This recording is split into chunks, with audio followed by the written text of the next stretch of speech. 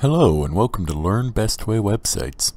In this video tutorial we will be going over the Slider plugin which controls the slideshow to your website. The Slider plugin can be accessed through this tab by hovering Plugins and going to Slider. You can also access it through the dashboard by tapping on Plugins and then tapping on Slider. In order for the slideshow images to appear, you have to upload them through the image uploader here. We recommend using the special uploader due to the size of the images needed. We also recommend calling them slide 1, 2, 3, etc. just so they're easier to find in the drop-down. Your images will also need to be consistently sized, as if you have a smaller image within a slideshow amongst larger images, it will not display properly in the slideshow, and I will have an example of that here in a moment. On the main screen you can select what effect will be for the transition between images. Our personal favorite is blur, but as you can see we have many choices to choose from. Slide delay is how long each image shows up before being transitioned to the next image. 4 seconds is what we recommend. Slide duration is how long the transition lasts. We recommend 2 seconds.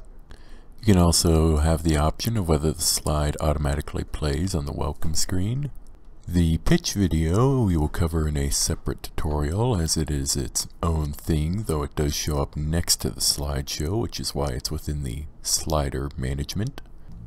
To add images to your slideshow, tap on Edit Slide here. Here you can see that there is a drop down where you can select the images that you want to display. You can also link every image so that if somebody taps on it, it can go to an internal link on your website or an external link where you type in the URL. You can also select none so that way the image is not tappable. You can add to the slideshow by tapping Add New Slide, and it will automatically show up on the bottom where you can select the image. To remove images from your slideshow, tap on the trash can here. You can see here that the orange button and light blue button here are smaller than the green and blue button. I will show you that having multiple sized images within the slideshow will cause it to not look right. Once you have everything you'd like, tap on Save. And then you can turn on the slideshow here once you're done editing everything. And then tap on Publish. And you can see here that we have a slideshow now on the home page. Transitions with a blur to the green image.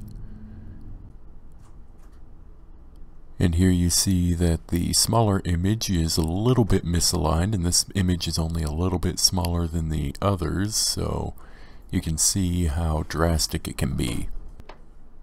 I hope this video helps, and thank you for choosing Best Way Websites.